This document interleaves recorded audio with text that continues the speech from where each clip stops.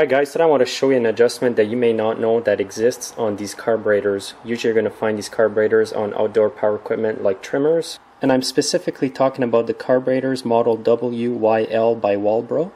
So at first glance you may notice that there's only a screw to adjust the idle speed on the carburetor and no other adjusting screws. But on the older Walbro carburetors there's an adjustment right underneath this plastic piece over here. First I'm going to take off the air filter cover so you can see it better.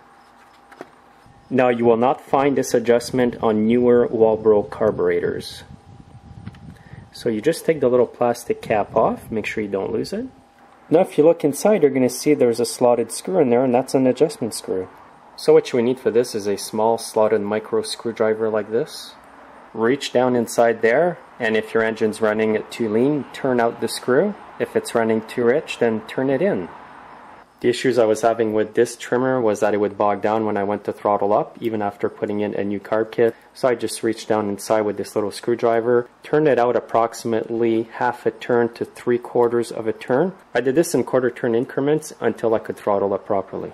And after you've adjusted the small screw inside and it runs good, just put the little plastic cap back on. All you have to do is just simply put it on like this and push down.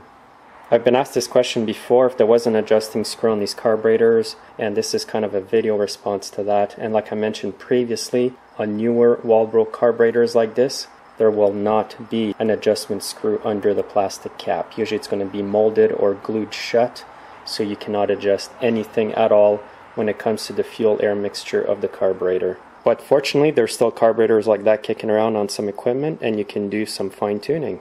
Thanks for watching, guys, and I'll see you next time.